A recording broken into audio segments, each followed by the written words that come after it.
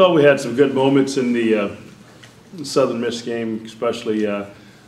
with the different lineups that we tried to go with and trying to get other guys minutes, trying to find out how we can maximize our bench and utilize other folks to make sure that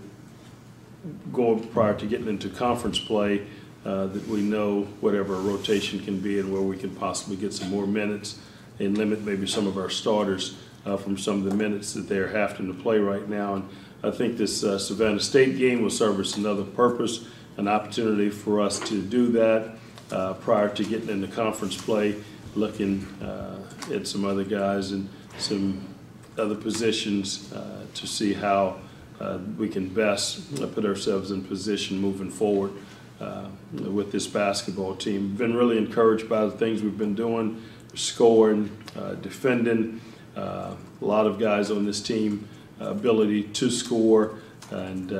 just our top guys in Jarrell and Jordan. They've been leading this team in a lot of areas, not only in scoring but rebounding as well, and on the defensive end, how they've really impacted the game really on both ends of the floor, and so that's really encouraging night in and night out.